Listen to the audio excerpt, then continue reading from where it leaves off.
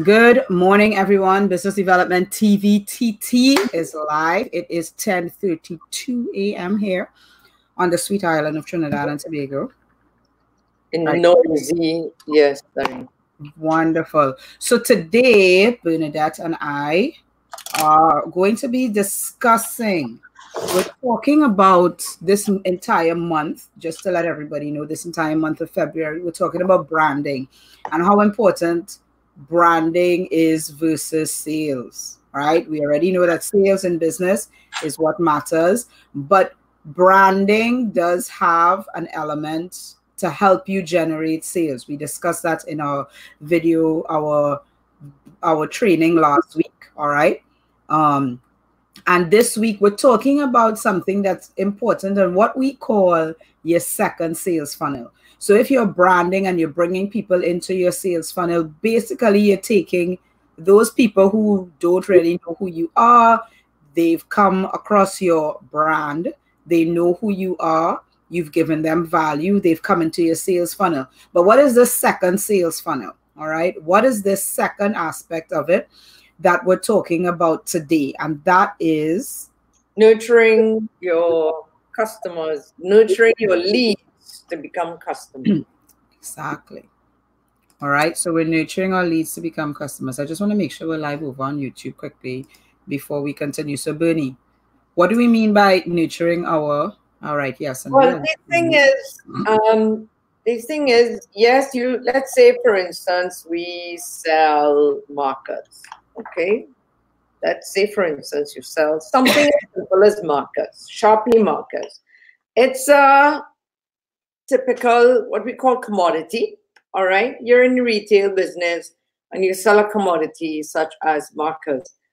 And there are different people who need your markers, who need good markers, and different people who use the markers for different reasons. So you might put up a blog, you might put up information about the marker for a teacher, the marker for a student, the marker for a teenager, and then again, the scenarios that we all live, whatever is happening in your life at that moment in time that you need a marker. So that's what we talk about, nurturing the community. There are different sales funnels. There are different reasons why somebody would need to buy from you right now. Now, I was at an event yesterday and someone was talking to me, and she knows that I do online marketing, I do online strategy. And she asked me, says, I've been doing social media for the last 2 years and I've gotten nothing for it. And so therefore, social media does not work. I want to tell you that social media works. It The reason does. why it's not working for you is because you're not doing it properly. You're talking, I mean, I can't say all the main reasons, all the reasons why it's that you're not getting any sales right now, but this is the reason why Hillary and I started our video, what you're going to call it, Series. Our video series. Yes. Business Development Trinidad and Tobago, Business Development TV Trinidad and Tobago. All right, it's developing your business. And that's why we thought that it would be very important to move you into community. Now, Facebook, how you would say, encourages people who have communities on their platform. Because when you have a community, it's because you're serving a group of people. And you can have that in the form of creating a community group, or you can have a group, or you can have a private group, you can have a public group. But the fact that people are coming onto Facebook to come to your group, to come to your community, to talk to the people in the community, Facebook will reward you. So you have to find a way to create a community around what you sell. All right? Yes. So the reason why Hillary and I have moved our live broadcast to YouTube just want to reiterate for those who've not come to any previous events, is any previous videos. The reason why we moved from doing live on Facebook to live on YouTube is because on YouTube, our content will be found. Right? It's what we talked about at least 2 or 3 videos last month. 2 or 3 videos ago, where we were talking about the open and closed social platforms. Now, Bernie, just to go back a little to, you were talking about why social media doesn't work. I just want to say that, you know, as we're talking about community, which is where your second sales funnel, and I say second sales funnel because you have to think of your customers, your leads, as following a journey, right? We've talked about this before. It's a customer journey. They go from not knowing you to nurturing them, all right? And inside of the communities, whether they are groups on Facebook, groups on LinkedIn, social media helps you nurture those customers, because we all know it's easier and it's cheaper in the business world to get a repeat sale versus a new sale. Correct. Right? Correct. We all know that. So your efforts, yes, need to be split. And we talked about different things in terms of getting the new customers. But once you have them, now you've got to use social media to nurture those customers, to get them to buy again and again and again. All right. So that's where we are. But one of the fundamental reasons that either of these strategies that we're talking about is not going to work for you on social media is if you're inconsistent. And just a couple, you talked about, you met somebody yesterday, and I was actually reading an article yesterday as well that talked about that, where people keep talking about social media is not working for them. But then you've got people who are walking into a store with their phone in their hand on an Instagram feed with an image, and they say, I would like to order this. Social media is obviously working for that company, but it's not working for you.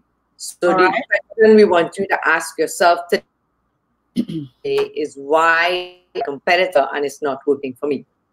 That's the better question. What are the actions? Yeah. What are the actions that you are not taking on a daily basis? All right. That is not allowing social media to work for you. Now, bringing it into that second sales funnel with your customers, I want to ask a question, like, what is something typical that businesses do in terms of rewarding their customers or appreciating their customers? What is something that they typically do? Well, I like to think of social media as your actions that you will typically take offline and you do it online. Okay? So take, for instance, a mother.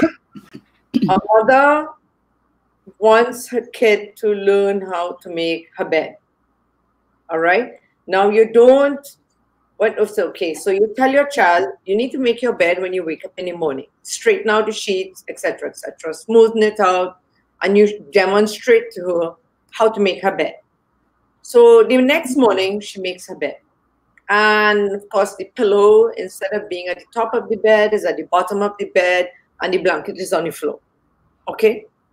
But she straightened her sheets, right? So instead of talking about the blanket on the floor and the pillow at the bottom of the bed, you congratulate her and tell her, thank you, that she took the whatever minutes, you don't need to stress the minutes, she took the time to straighten and make up her bed.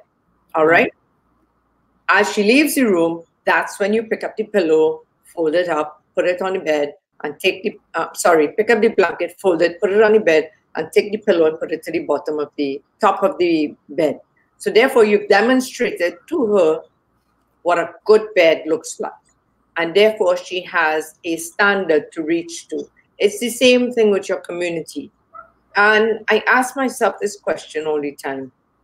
If a business person who knows and understands that treating the customer properly is important for repeat sales, why do you treat your suppliers and your friends horribly? You gotta be the same person, all right? Because when you're the same person, then all around, everybody is going to recommend you. And that's kind of like how you build your community. When you build your community offline, online, do it the same way. Congratulate people for the little things that you do. Congratulate people, celebrate their birthday. And that's why people came up with this loyalty program thing. But if you don't do it genuinely, your customers, your community is going to read right straight past your so-called face, your facade. If it's not genuine, yeah. Now, that's what I mean about treating your suppliers and your friends as well as you treat your customers, because you know your customers are going to come back and buy from you.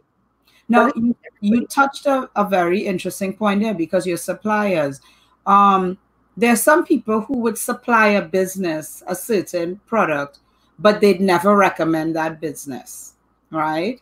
Yeah. And that is pretty much because of that relationship. Now, that is a different topic. Yeah, I know a little bit there. But the thing is, it's that how you treat people. Now, you want the brand and the facade that you put on, because just linking it back to branding, you would tell people about your core values and all of these things for the new customer, all right? For the brand new customer. But then the actual customers who have already bought from you and who are thinking of buying again, you don't treat them the same way you would treat a brand new customer. Yeah. In other words, that's where the disparity comes in. Right. They focus so much on a new person that they forget to treat the previous ones. With the previous ones, exactly. Now, we talked about using social media to nurture those customers. How important is it to do that in a group versus can you create that community on a public page, on a business page, or is it better to pull those customers aside now and put them somewhere that's safe? They could ask questions, those type of things inside of a private community. Correct. Well, that's the reason mainly why you and I created the Business Development TV group in Facebook. Mainly because we want the people who want to come closer to us to protect their identity, because most people don't want to see that they're making mistakes on social media. They don't like to be the guinea pig. The guinea pig, yes. So which is why we tend to keep our community questions private. We don't say so and so asked the question, Harry C. Paul asked me a question. No, we're not going to use the person's name. I'm sorry, Harry C. Paul. If there's anybody out there by that name, I did not talk to you yesterday. But anyway, going into community, I want to touch on a few points. Now, Hillary, yes, deals with the IT side of things, and that's why she constantly talks sales funnels, and she constantly talks second sales funnel, etc., etc. And that is exactly what it is. All right. I like to talk on the the artsy side of things, which side of things. I was an artsy type person, but I'm discovering that I am a type of artsy kind of person. But anyway, so the points I want to make with regards to building a community, not so much focusing on your brand, but your brand will get the benefit if you do the community correctly. All right, your brand will grow. All right, but don't put your brand first. All right. Now, I wrote a blog yesterday, and I kind of went off on a rant yesterday with regards to putting your brand first and how it actually blocks the people from coming closer to you. All right. Anyway, so points I'd like to make today with regards to building community the right way. The keywords that people are looking to solve their problem, find a solution for their need, must be in your name. Now, like for instance, I've said this before, but I can repeat it here again for sure. I started painting my house, and Sissons has been around forever. Okay? So I went online on my phone and I searched Sissons because I want to buy paint from Sissons. Sissons was previously, 2-3 years previous to my looking up Sissons, was purchased by another big company, and they changed the name of the domain to Palette something or the other. Yes, painters use palettes, but I am not looking to buy a palette. I want paint and I want to go to Sissons. Now, Sissons as a brand has been around forever. Okay, so this is what we used to. I would call up a friend before the internet existed. Call up a friend before and says, "Do you know where the closest Sissons location is?" Now, in today's digital world, you would not call a friend for that. You go on the internet and you ask Google, right? Yeah. Where is the closest Sissons store that I could go buy my paint? Right. I couldn't find Sissons. I ended up in Germany. Really? So guess what? I had to call a friend and ask, where is the closest Sissons location to me, you know? Now, if Sissons had a community, you would have known about the change and all of those things. And you would have already been there. You would already know where to find the location. You would know all of those things, right? And yes, it takes time and it takes effort to create the community, to nurture the community. But companies have to understand in the digital space, people, if they can't find you on Google,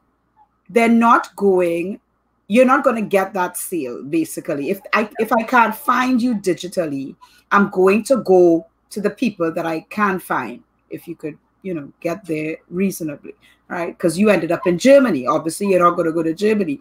But you will find an alternative.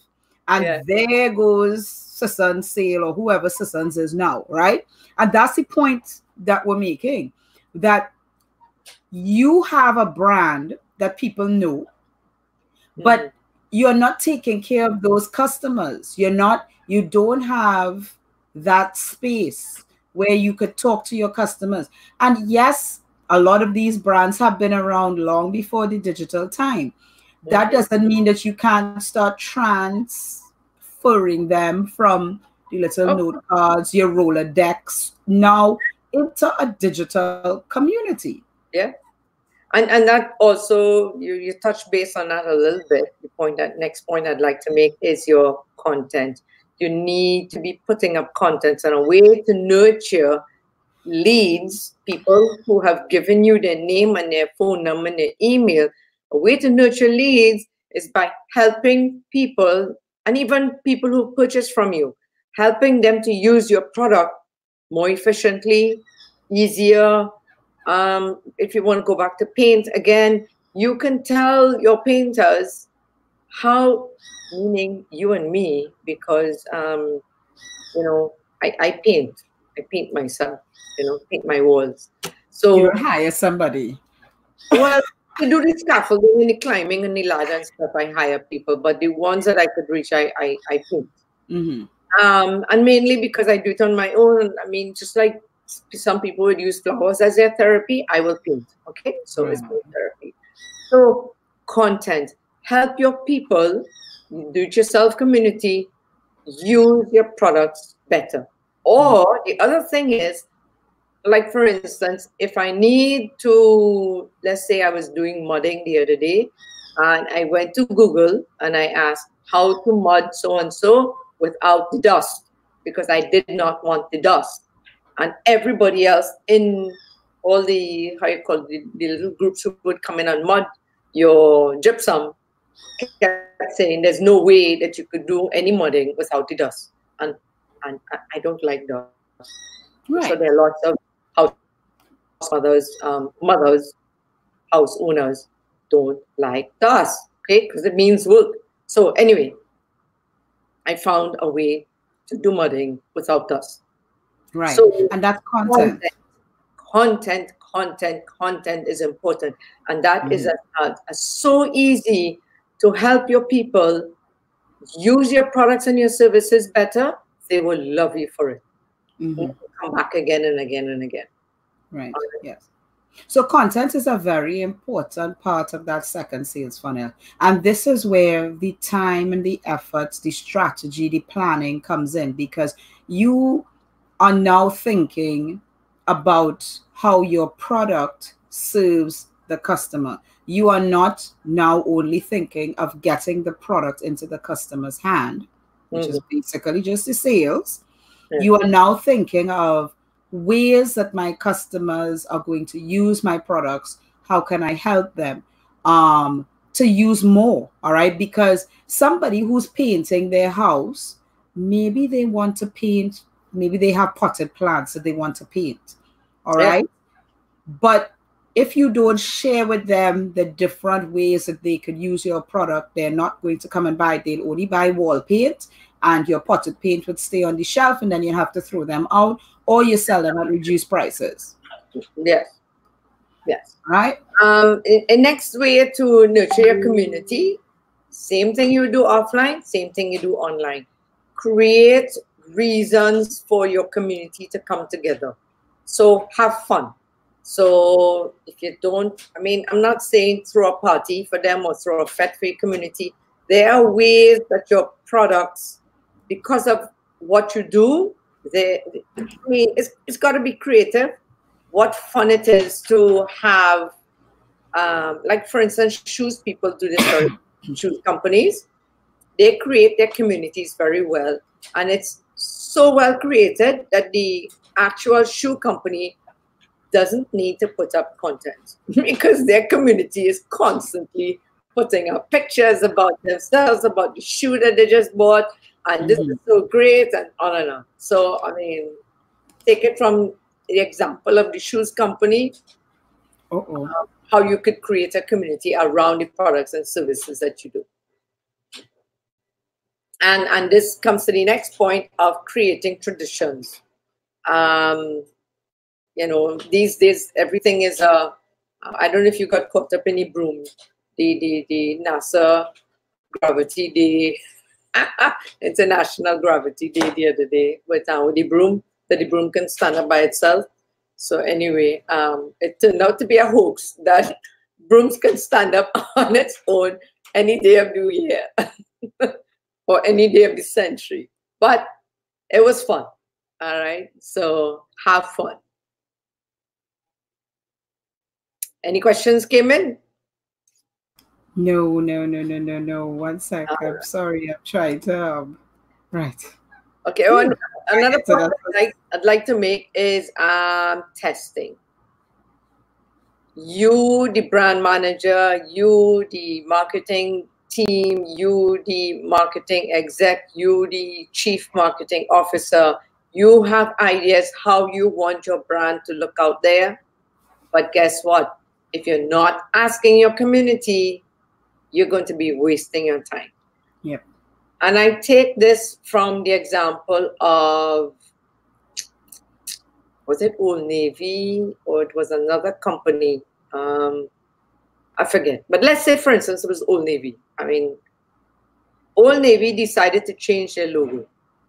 All right. Or let's just forget if it was Old Navy, because I don't remember which company it was. But it was a big company, retail store in the States, closed store. They decided to change their logo because they were getting tired of their logo. Guess what? Their community got wind of what they were going to do, and they kicked up a storm on social media.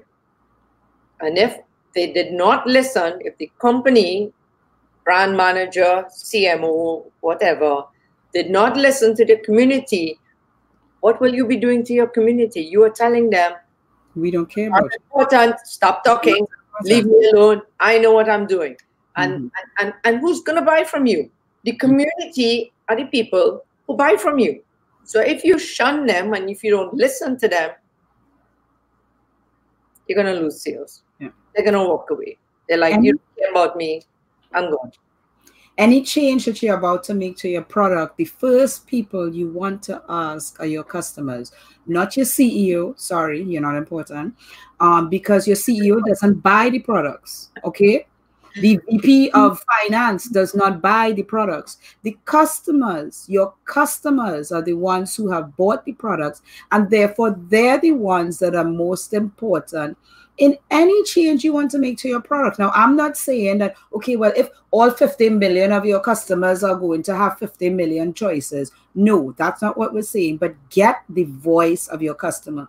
Even if you still make the change, but you've heard the customers, because I remember when the thimble was retired from Monopoly. Do you remember that?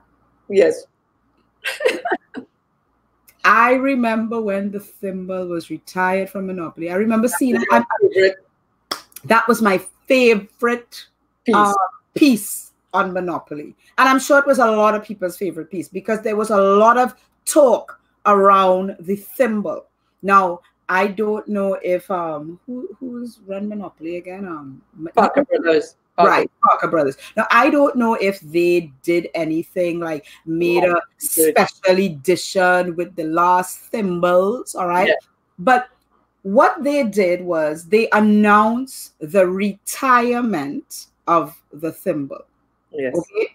They played fun with it, all right? Because what? Was it a huge reaction? It was huge. There was a huge reaction, all right? And I can't remember what the results was, but if I were a brand manager and I saw that reaction from the digital space, I would say, guess what?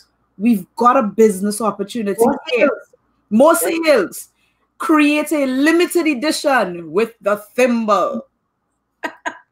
And guess what? Your sales would increase. But you've got to share this with your community. All right, share it with your community, and I wouldn't be surprised if that just wasn't a very bright marketer inside of Parker Brothers that said, "Let's retire a very beloved piece of the Monopoly game and see what happens." And guess what? The seeing what happens, in effect, is what Bernie was talking about with the testing, because you're not actually going to do it, but you're going to test to see what's going to be the reaction. If you get no reaction, great, you could go ahead and retire the thimble. But if you do, from your community, you have an opportunity now for increased sales because of a thimble. Okay. Yeah. Yep. And that's why, in a sense, many of the companies at the beginning of the big digital, how you call it, was the word disruption? We don't have as many disruptions as we had at the turn of the century, when digital was really taken off and Facebook had launched their platform and the social media world was taking off. The old icons, Kodak, the famous VHS store, Blockbusters. They thought that their sales were fantastic. I don't need to pay attention to these stupid Netflix people. They don't know what they're talking about. They did not realize where people were going. They were too busy on their high horse. And the sales. And they were bringing in the sales. All you're doing is focusing on the sales and not focusing on your customers. Yeah. The sales disappear. The other thing is, in Trinidad and Tobago, radio is still big. And I was listening to radio the other day, and supermarkets are still advertising the same way that they've been advertising since I was 5 years old. Within 1 minute, they shut off 20 different products with 20 different prices. There are better ways to advertise your products than your prices. Mm-hmm. All right. If you're ready to move into the digital world, give us a call. Yep. There are many companies in Trinidad and Tobago that are not doing social media paying attention to their buyers. So Hillary and I are on the brink of many simpler ways to build your network, because that's what you have to do. You got to build your network. And after you build your network, you get names and emails and phone numbers from them. Then you got to nurture them. All right. So if that's what you want, then definitely give Hillary and I a call. We are on YouTube. We're on Facebook. We're on Instagram. We are on Pinterest. We will create your sales funnel for you in a way that your competitor will not know what in the world you are doing, and all of a sudden you will have a bigger market share. If that's what you want, give us a call. That's my rant.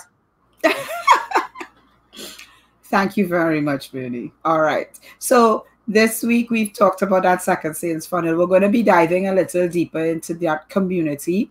You need to start thinking about the structure of your community, how you're going to build it. And we're actually going to have a community manager come in and talk to you about those different things that you need to do to set up your community, keep your community going, and how to get from your community those repeat sales. All right. So next week, that's carded for next week. All right. And does your community manager do her, what is her main social platform that she works on? Facebook. All platforms, Facebook. She works mainly. So the main, but this strategy, what I have seen is that even inside of there are things that could cross over to LinkedIn communities if you are the owner of the community. So we're talking about if you're the owner of the community. This is not if you are going into communities to try and learn from them. Learn from them. Yes, exactly. All right. It's not you participating. This is you owning the community, and running the community, and extract sales from your community. Exactly. Yeah. Right? Yeah. And I will, yes. And then there's always more coming. We're here every Thursday. So thank you for watching our video. We will be back next week, Thursday, live on YouTube. Don't forget to subscribe and also follow us. Send a request, yes, down below. The link to join our group, our Facebook group, will be in the description of this video. So you could come in there. It's a private community so that you could meet with us, chat with us, get into the sales funnel to be able to figure out how to maximize your sales and your profit this year. All right. Have a great one. Development TV. Have a great one, everybody. Bye.